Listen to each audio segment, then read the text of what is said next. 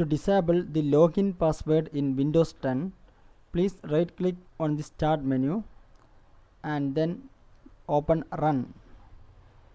In the run box, please type this command netplwiz as you can see on the screen, and then click on OK. Okay, now in this pop-up window, please uncheck this box towards the option users must enter a username and password. Uncheck this box and then click apply. Then this pop-up window will appear. Now here please enter your current password. Confirm it once again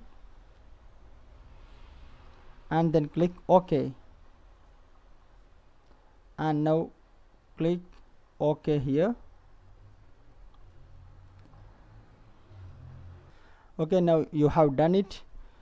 Now onwards, when you log in your computer, you won't need to enter the password to log on your system.